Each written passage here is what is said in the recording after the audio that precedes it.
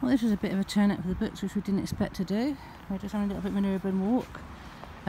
We're 33 miles from home, and my brake started going to the floor and getting spongy. And I thought, hey, yep, that's not very nice at all. So I pulled off the main road and found a truck stop and just literally went up to a guy and said, can you help me? Can you tell me what this would be? You know, is it dangerous? What the hell do I do? And he said, oh my god, you're going to be losing your brakes. So he was so good, he recommended a local garage.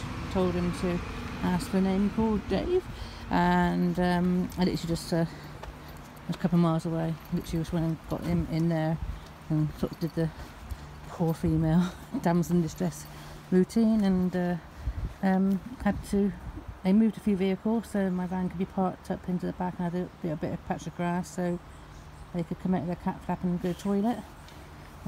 Just got more back inside the van. Apart from Connie, as you can see, we're just going to stretch our legs while they're jacking up the van and have a look.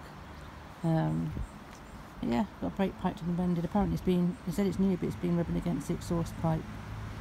So we'll have to wait to see them to get that done.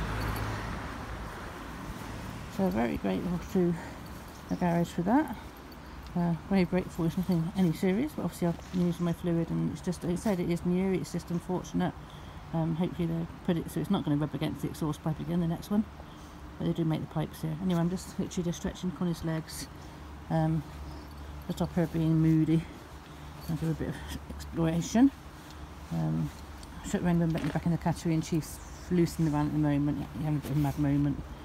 But obviously it's nice for Connie to actually get out and explore somewhere new, and that just stops her being a cow later. As you can see, she's enjoying this. This is what the van life's about, is stopping places and letting her a little look and a nosy about. So yeah, I'll catch you later. Hopefully we'll be back on the road and home in an hour after the van's been mended. So we should hopefully make it back home today. Hopefully nothing else will fall apart on the van, but she's done great. I was just thinking, I was just driving around, she's drives so well. I'm really pleased with her. Obviously I'm going to keep throwing money at her and keep her roadworthy and mechanically sound, and we know work needs doing for the MOT and everything in November.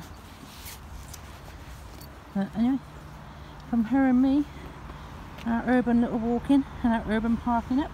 So that's what you're doing. Catch you later.